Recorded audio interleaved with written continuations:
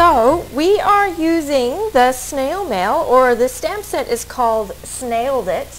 And let me move that so the camera isn't shining, or the light isn't shining on it. And you see you've got these really cute snail images, and also of course the coordinating dies.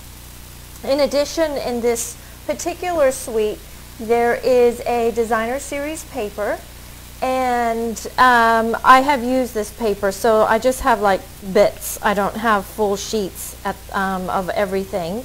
And so you see that one side you've got the snails, and you also have some cute mushrooms and some little postal images, and then on the other side you have similar sort of images. But let me show you how these, actually I'm going to set that aside, and then I'm going to show you how these work with the dies.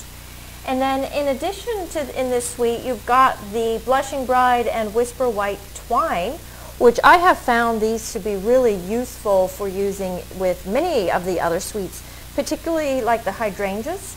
They work well with that. And then you have these really adorable tiny little resin hearts. Some of you have used these in class, and you know that they are very small, but they're just absolutely adorable. And they come in white and in the red. And again, these can be mixed in really easily with any of the other suites as well.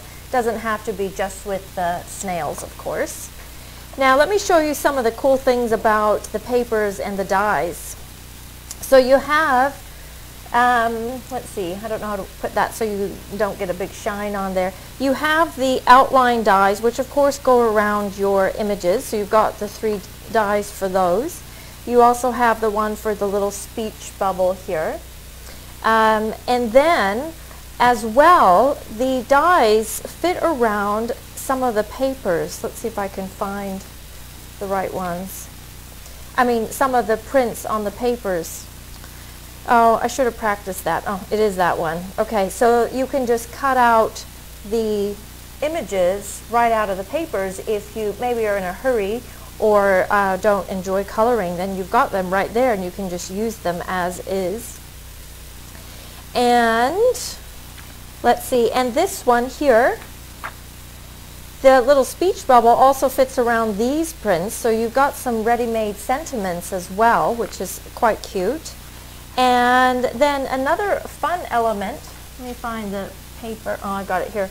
Another fun element in this set, you've got this giant postage stamp square, and you have some little mushrooms and hearts, but we also have this adorable envelope, and then a little piece of paper or a little letter that fits inside the envelope. And one of the prints in here is the lined paper. I don't know, I remember using paper like this when I was learning how to write cursive. I don't know if everyone had that experience in primary school, but then you've got some little paper printed that fits inside your envelope as well, and all of those are stitched, which is quite adorable. Okay, I think that's everything I wanted to, oh, there's one more thing.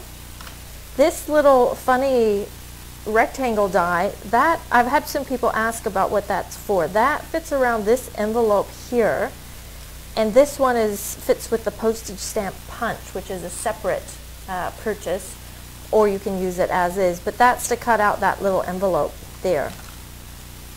Okay, so if you have any questions, leave those for me here in the comments, and if I don't see them while I'm talking, I can answer them afterwards.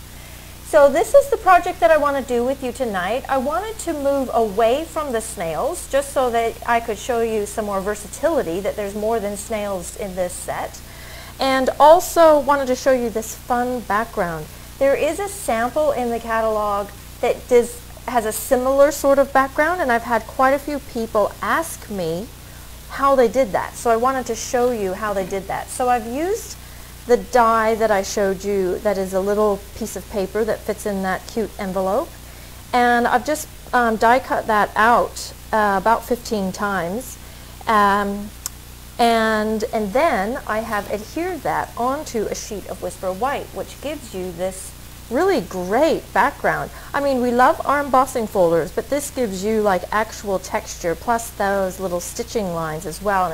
And I chose to put it on in like a brick pattern, but you could put them on, you know, this direction or however you wanted to put those on. I'm actually going to move that out of the screen for the minute.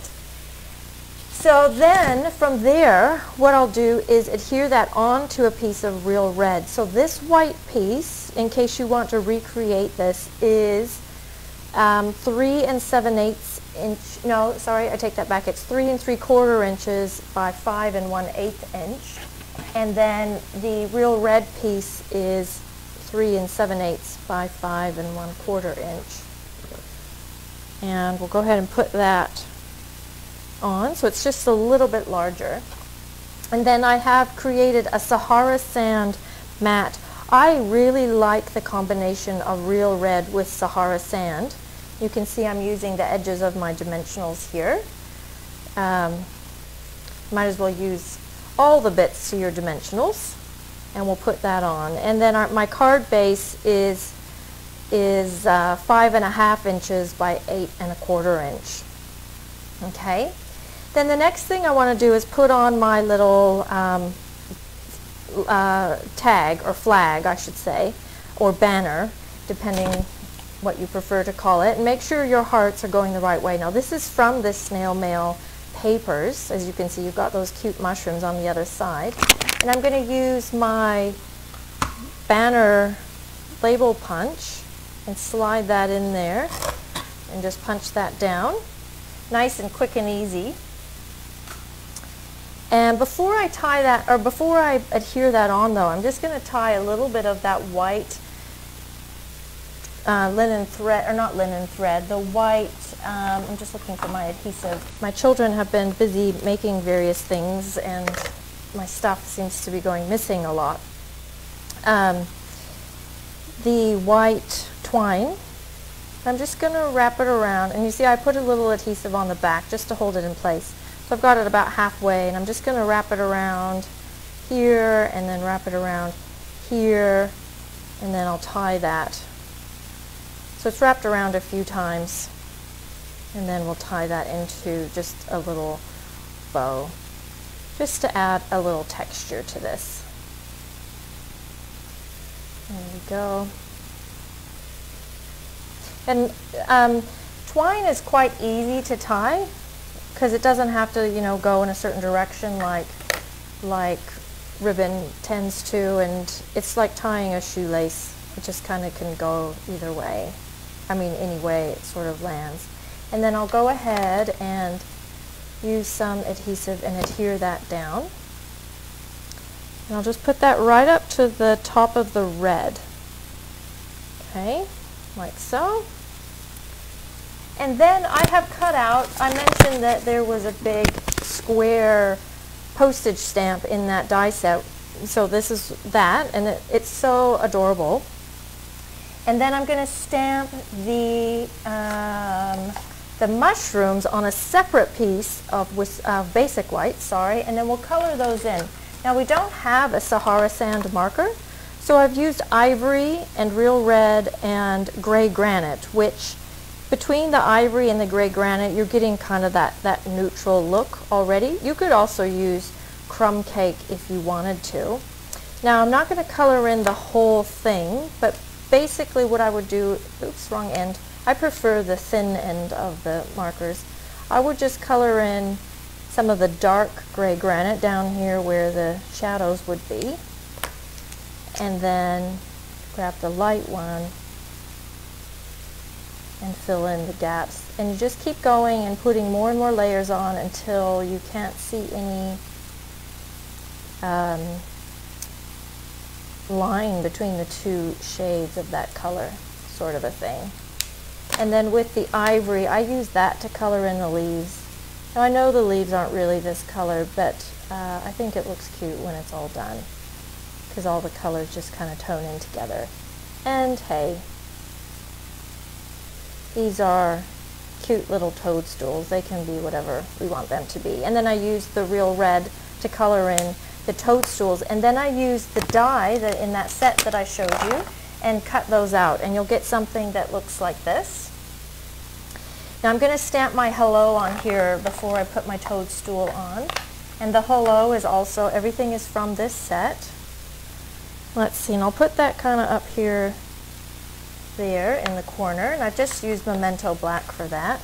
And then I've put dimensionals on the back of the mushrooms. If you're cutting it out, you might as well put it on with dimensionals so that you get that full effect of it being a separate piece. And then I've even had it off the edge there so that you can see it's a separate piece.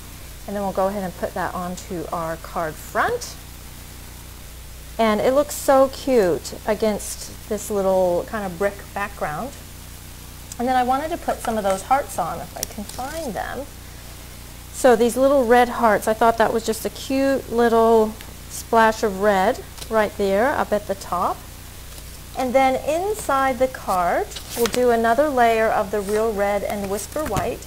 And these are the same sizes as those front pieces.